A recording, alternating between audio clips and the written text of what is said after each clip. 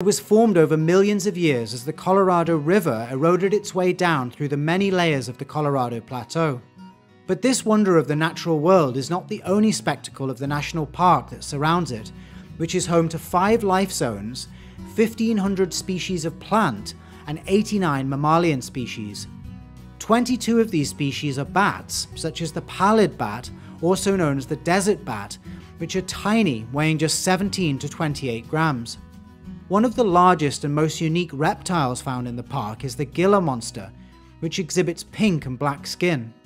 They are found at the far western edge of the park and are one of only 2 dangerously venomous lizard species in the world. One of the 2 other national parks located in Arizona, Saguaro is located to the south in the Sonoran Desert.